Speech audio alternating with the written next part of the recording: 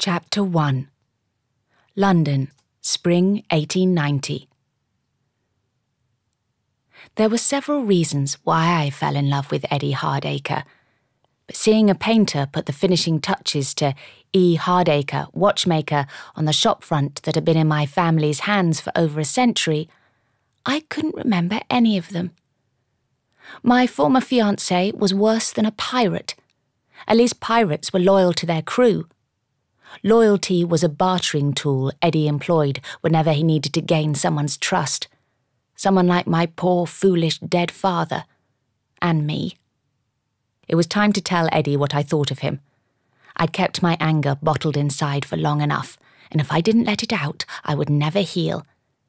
Besides, now was the perfect time, as a customer inspected one of Father's watches. Eddie loathed public displays of emotion. I would give him the most public of emotional displays that I could. I tugged on my jacket lapels, threw back my shoulders, and marched past the gentleman's shiny black coach and into the shop that should have been mine. The entrance was as far as I got. The familiarity of my surroundings pinched my heart. The rich scent of polished wood mingled with the subtle tang of metal. The myriad tick-tocks, which irritated so many customers after mere minutes inside, summoned a well of memories. The individual rhythms sounded chaotic when placed in one room together, but they reassured me that all would be well, that I had come home. It had been 2 weeks since I'd heard their song, 2 weeks since I'd stepped inside the shop, 2 weeks since Father died. It was time. Nothing had changed inside. The countertop stretched across the back, as sleek as ever. Behind it, the door to the workshop was closed. I recognised every clock hanging on the walls and set out on the tables, and all the glass display cabinets seemed to be filled with the same watches, from the inexpensive open-face variety to those with elaborately designed silver cases known as hunters. Even Father's ancient tortoiseshell and ormolu still ticked to its unique rhythm, but no one had bothered to correct it.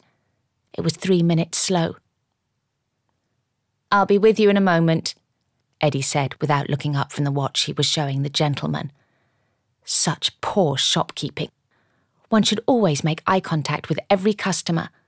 A warm smile and a pleasant greeting never went amiss either. I was, however, glad that he hadn't seen me immediately. "Excuse me, sir." I addressed the back of the customer's dark head. He did not turn around, but I didn't let that stop me. "Excuse me, sir, but unless you wish to finance a liar and swindler, you should not purchase a thing from this man." Eddie glanced up with a gasp. The colour leached from his face. "India!" He spluttered a hasty, "Excuse me," to his customer and rounded the counter. Arm out to usher me to the door, the colour flooded his face as quickly as it had left it. "How lovely of you to visit me here, but as you can see, I'm rather busy. I'll call on you later, my dear." I ducked beneath his arm, turned so that I could keep him in my sight, and backed toward the counter. I wanted to see Eddie's face turn ruby red as I informed his customer of his despicable behaviour. "I am not your dear anymore, and I cannot believe that I ever wanted to be." I used to consider him handsome, with his blonde curls and blue eyes, and I'd once thought myself fortunate that he'd chosen me as his bride. My gratitude had been smashed to pieces along with my future 2 weeks ago. Now I thought him one of the ugliest men I'd ever seen. "India!" He lunged for me, but I was ready for him and stepped behind the table holding the collection of small mantel clocks. "Come here at once!" When I didn't, he stomped his foot on the floor like a spoiled child not getting his way. I gave him a tight-lipped smile. "If you want me to leave, you will have to catch me first." He glanced past me to the gentleman, who must have been quite stunned by my shocking behaviour. I didn't care what he thought. I'd always been known as the prim and proper daughter of Steele, but recent events had changed me. Let the dusty old men gossip about me at the guild's dining table. It no longer mattered, since I was not connected to the guild through father or the shop anymore. Eddie suddenly dodged to the left.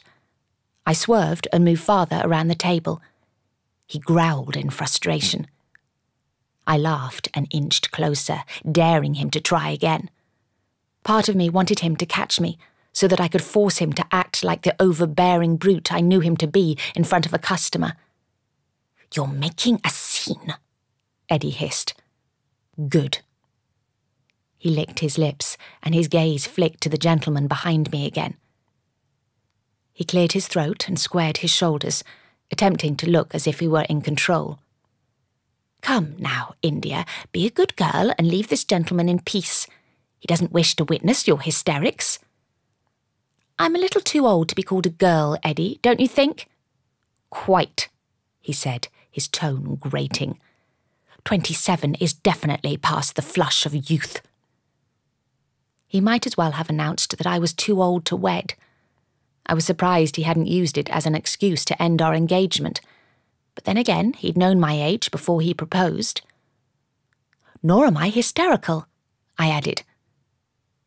Eddie smiled. It was all twisted cruelty. I braced myself for his next words. "India and I were once engaged," he said to the gentleman who had remained silent behind me. "Alas, her rather fanciful and forthright nature only became evident after our betrothal. I suppose I ought to be thankful that she didn't hide her true self until after it was too late." His laugh was as insipid as his pale blue eyes. "I had to end our engagement or risk our children becoming afflicted. You ended our engagement because you got what you wanted, and what you wanted wasn't me, it was father's shop." I only just heard the gentleman behind me clear his throat over the pounding of blood between my ears. Eddie must have heard it too, and he collected himself. He licked his lips again, a habit that I now despised. "Sir, I do apologise." Eddie bobbed his head in imitation of the little automated bird that emerged on the hour from the cuckoo clocks. He looked as ridiculous as he was pathetic. "India," he snapped at me. "Leave, now." I thrust my hand on my hip, smiled, and spun round to speak to the gentleman and make an even bigger scene. An extremely tanned man with dark brown eyes, striking cheekbones and thick lashes stood there. If it weren't for his scowl and the signs of exhaustion around his mouth and eyes, he would be handsome. He was everything Eddie was not. Tall and dark and broad across the shoulders, he wore a well-tailored black suit, untroubled by his impressive frame, a silk hat and a grey silk tie. While his clothing screamed gentleman, his stance did not. He leaned one elbow on the counter as if he were half drunk and needed propping up. A gentleman would have straightened in the presence of a woman, but this man didn't. Perhaps he wasn't English. The deep tan would suggest not. It took me a moment to remember what I'd been about to say, and in that moment he spoke first. "I have business to conduct with Mr. Hardacre," he said in a flawed upper-class English accent. It was plummy enough, but the crispness had been sliced off and replaced by a slight drawl. "Please take your argument with you when you leave." He held his hand out, showing me the door. I remembered what I wanted to say all of a sudden. "Mr. Hardacre is a liar and a scoundrel." Eddie made a strangled, choking sound. "So you already pointed out," the customer said. He sounded bored, but that could have been a result of his accent. "Is that the man you want to give your custom to?"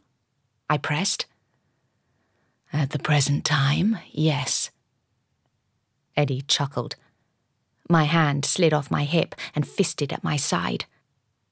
I swallowed down the sense of hopelessness that threatened to overwhelm me. My scheme to discredit Eddie was quickly unravelling before my eyes. then you're aiding and abetting a man with the morals of a rat. He doesn't care who he ruins to get what he wants, only that he gets it in the end, by whatever means necessary. I heard how pathetic and desperate I sounded, yet I couldn't stop the words from spilling forth anyway. I was tired of holding them in, of smiling and telling acquaintances that I would be all right. I wasn't all right. I was pathetic and desperate. I had no employment, no money, and no home. I'd lost my fiancé and my father within days of one another, although I'd never really had a fiancé as it turned out. Our engagement had been a ruse, a way to get father to sign over the shop to Eddie. "I am sorry, miss," the gentleman said, sounding genuinely sympathetic. "I'm sure you are now. Eddie is no better than the muck on your boots." He sighed, and the tiny lines at the corners of his eyes deepened. "No, I mean I'm sorry for doing this." 2 long strides brought him to me so that I got to admire his impressive height and frame. But not for long. 2 large hands clamped around my waist, lifted me and tossed me over one of those brawny shoulders I'd been admiring. "What are you doing?" I cried. "This is outrageous! Let me down at once!" He did not. With one arm clamped over the backs of my thighs, he strode to the door as if I were nothing more than a sack of flour. The blood rushed to my head. My hat hung by its pins. I pounded his back with my fists, but it had no effect. I was utterly helpless, and I did not like being so, one little bit. Behind me, Eddie roared with laughter. I felt the gentleman's muscles tense and heard a sharp intake of breath. He didn't slow, however, but merely pushed open the door and deposited me on the pavement. I stumbled and he clasped my shoulders until I regained my balance. Then he let me go. "My apologies, miss," he said with a curt nod. "But your conversation was taking too long, and I'm a busy man." I fixed my hat and straightened my spine, mustering as much dignity as I could. It wasn't easy with all the shopkeepers and their customers looking out of doors and windows to see what had caused the commotion. "I don't care." To my horror, my voice cracked. I did not want to cry. Not anymore. I'd shed enough tears over Eddie and the things I'd lost. "I don't care if I make you late for an appointment, or if I lost Eddie your custom. You are a brute, a fiend. You may look like a gentleman, but you most certainly are not one." "Cyclops," the man said to someone over my shoulder.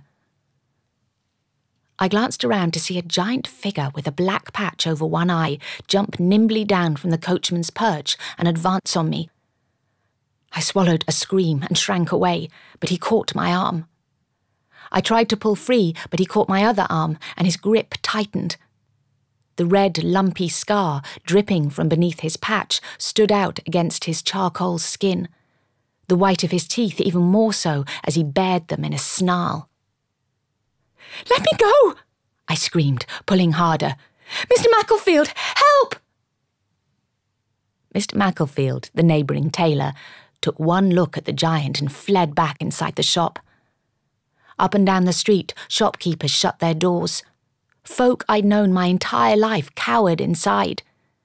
Even the painter went very still on the top of his ladder, as if he hoped no one would notice him there. No one came to my rescue. I'd never felt more alone or so vulnerable.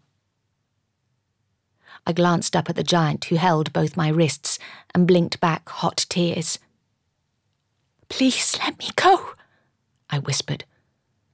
"Can't, miss," he said in a booming voice with an accent similar to the gentleman's, but from the gutters rather than the townhouse. "You just stay out here with me and let Mr. Glass finish his chat." I sniffed. "So you won't let me go, even if I promise not to go back inside?" He shook his head. "I won't be long," the gentleman behind me said. "I see." I drew in a breath, let it out, and stomped my heel into the giant's boot. He winced, and his one eye widened, but he didn't let me go. The gentleman laughed softly, Good shot. The giant grunted. Not bad for a little thing.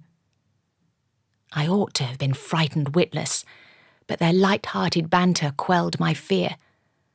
Not that I felt safe and confident, but I no longer felt like the giant or his master wanted to hurt me. "Sir, if you please," Eddie said in a sickeningly sycophantic tone. "We'll finalise our business inside." "I need to ask you some questions first," the gentleman, Mr. Glass, said.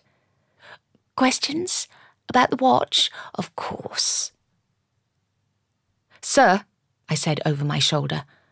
I had only moments in which to ruin this for Eddie, as he'd ruined so much more for me. "Mason & Sons have a finer Hunter minute repeater than the one you were admiring in there." I couldn't bring myself to call it Hardacre Watchmakers. It was Steele Watchmakers to me, and always would be. If you want my advice, you ought to spend your money at that establishment. Not only will you get excellent service, but you'll be supporting an upstanding family. "India!" Eddie shouted. "If you don't calm down, I'll send for a constable." He clicked his fingers at Jimmy, the boy who occasionally ran errands for the shopkeepers in the street. He was the only one who'd not retreated indoors, but that would be because Jimmy wasn't allowed in the shops. None of the shopkeepers trusted him not to steal from them. None since father had died, and Eddie had evicted me, that is. He strolled over, hands thrust deep into his pockets, but hung back, clearly not willing to take Eddie's side, but unable to do anything to help me.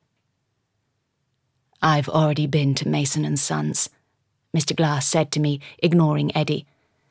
"There was nothing to interest me there. I wish to look at this watch." "Come, sir," Eddie said, grasping Mr. Glass's arm. Mr. Glass narrowed his gaze at him, and Eddie let go with a loud swallow. "I'll give you a good price on the watch." "You cannot have been to Mason & Sons," I said to the gentleman. "Mr. Mason truly does have a finer example of the same timepiece. I saw it late yesterday, and I doubt he has sold it already." Mr. Glass turned a curious expression toward me. Where before he'd looked tired, he was now alert. It was as if he'd just realised something of monumental importance to him, and it involved me. His gaze focused on mine with fierce, driving intensity. It was an unnerving experience to be the object of it, more so than the physical presence of his coachman. If I weren't restrained, I would have left, and been glad to have escaped. From what, I didn't know. "You're familiar with Mr. Mason and his work?" he asked me.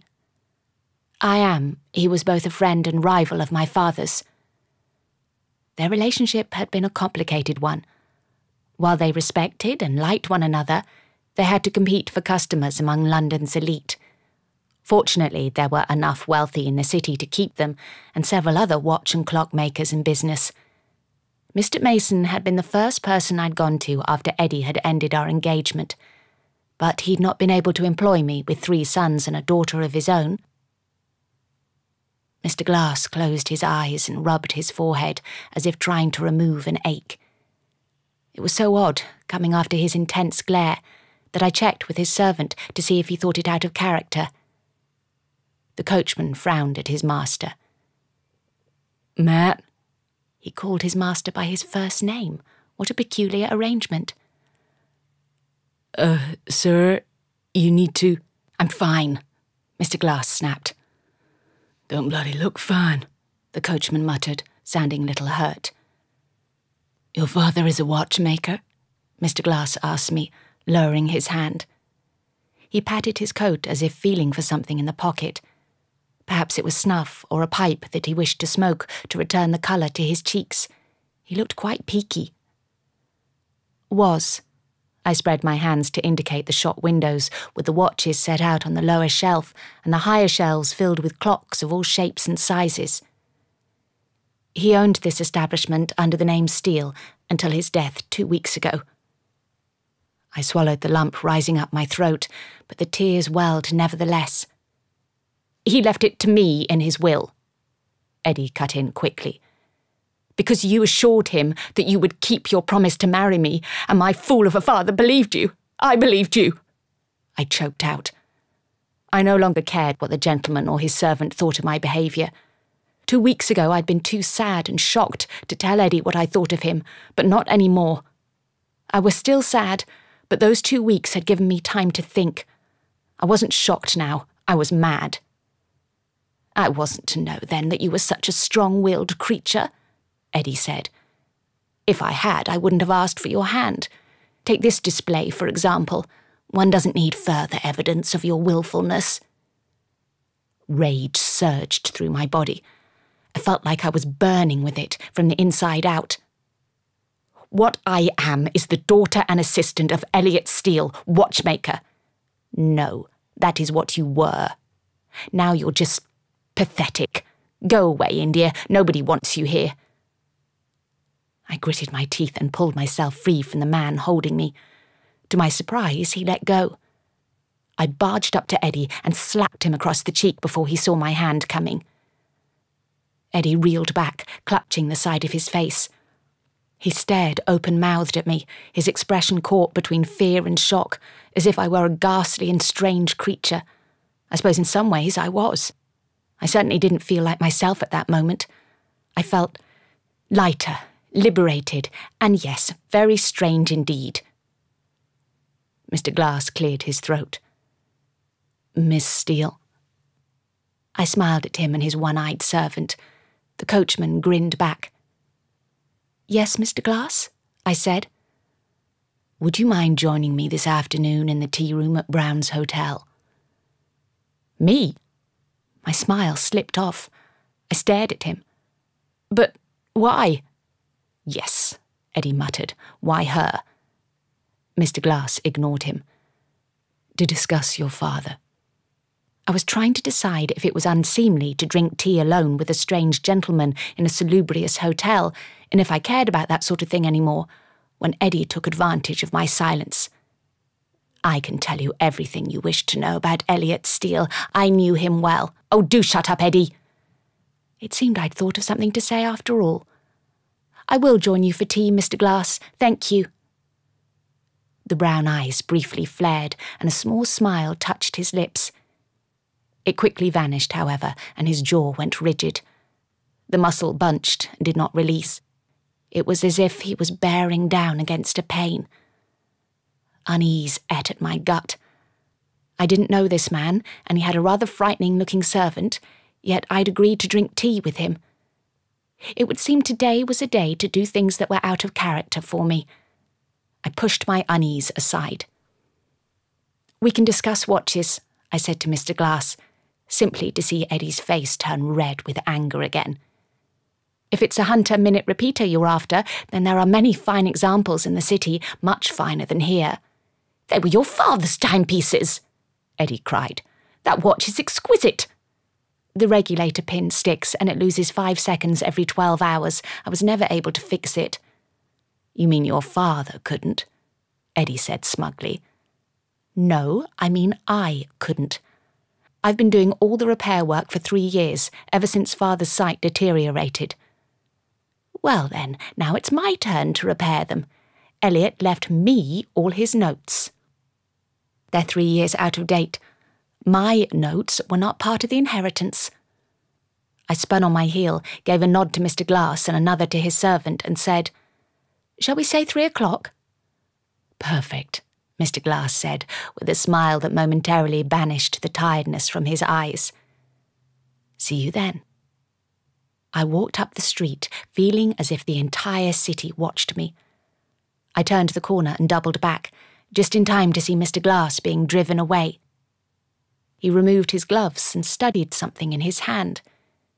He closed his fingers around it, tipped his head back, and breathed deeply, as if he were finally getting the rest he craved. It wasn't this behaviour that set my pulse racing, however. It was the object in his fisted hand, and the bright purplish glow it emitted, a glow that infused his skin and disappeared up his sleeve.